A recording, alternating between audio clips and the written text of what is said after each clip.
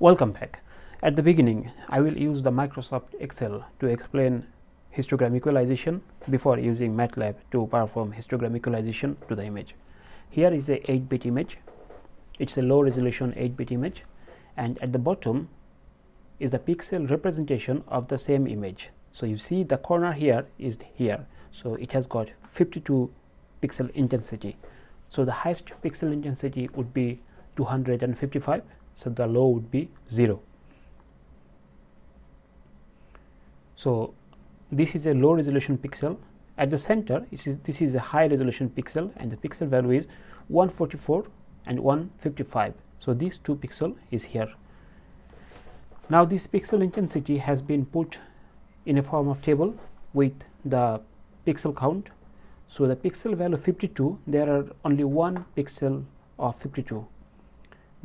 55 pixel intensity happens in this table 3 times, so there is 3. 58 happen in this table 2 times, so the pixel count is 2. Same goes for 63, same goes for 62, which is this bit. It happened in here only once, so 62 is 1. So this table contains the pixel value and subsequent pixel count. This pixel value and pixel count has been put in the form of graph. Before I am putting the graph, I would go to the Microsoft Excel calculator I developed for this course. So this is the Microsoft Excel calculator I used to calculate histogram equalization. So basically here you see the 52, 55, 58, this number came from this file. So I just put from low to high resolution and organized them with subsequent pixel count. So the 52 happened 1 pixel count, so the pixel count is here. Same goes for 55, which is here. It happened 3 times, and it happened 3 times here. Then I put this number in the Excel index. Then I use next column. Well, before I move, I made the total sum of the number here. Now at next column, this number is divided by the sum of the whole number, and this number is this number divided by sum of the whole number, which is 2979. Same goes for the third one as well. So basically C6, which is this row, is divided by this row, so we got this number. So this is the formula, PQ divided by SPQ. So PQ is this number and SPQ is that sum of the all PQ number, which is 2979. Now at next column we did the cumulative distribution function.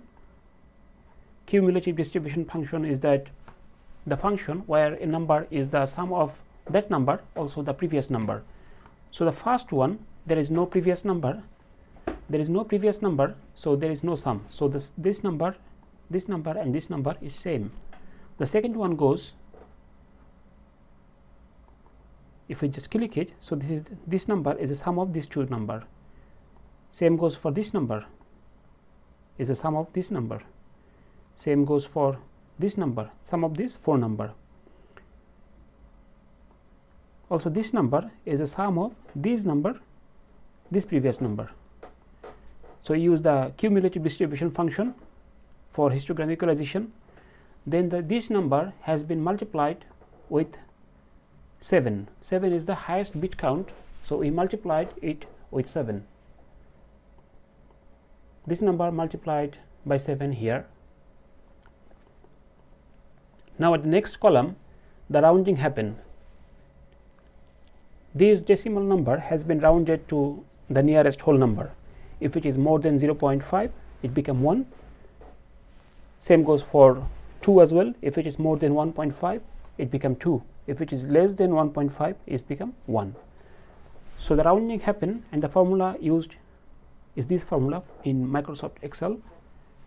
Now subsequent rounding happen here.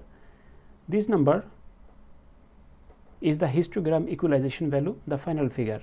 So previously we got this histogram bit count, now we got this new histogram bit count. Now to visualize in the form of graph, these blue lines represent our histogram bit count before the equalization, and the red one, which is more even, represent the histogram pre-equalization. So as you can see, the blue one is very randomized nature, but the orange one, which is after the histogram equalization, the bit count in a systematic manner. The resultant image before this image, and this is the equalized image. So the histogram equalization increase the contrast of the subsequent of the neighboring pixel. So you can see here the contrast, there is even contrast in the pixel values, but in the blue lines the pixel contrast is random, which is the result of this image, and after the histogram equalization we found this image.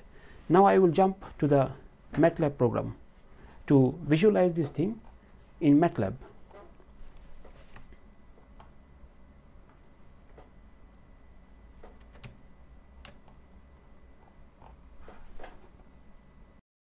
The original image and its histogram. Now once I finish this thing, I'm going to run the code, and okay, I need to do some modification.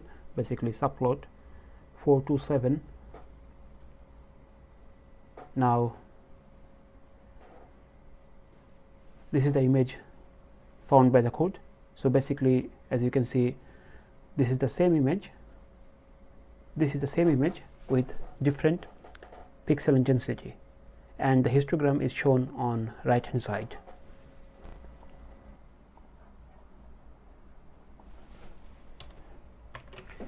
Now the histogram image enhancement will be carried out. So A equal this time I'm reading a different image. To enhance this image, I first open this image. So that image name is dark2.png.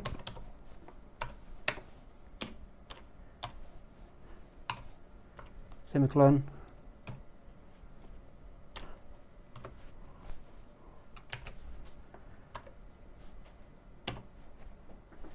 Converting to histogram. So B equal histic A. This code, this histic A, will convert the variable A, which is the main image. It will carry on the histogram equalization, and it will enhance the image quality. Now for showing the image side by side, image pair,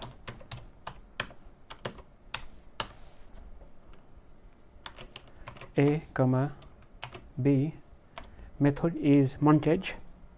This montage shows image side by side without overlapping. So montage. The next line, I want to show both the image histogram, not the original image, but the histogram of the image, the graph, side by side as well. So subplot 1 row 2 column. Column number 1 is the first histogram.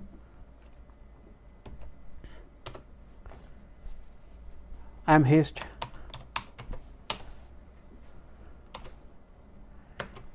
A is the first image without the equalization.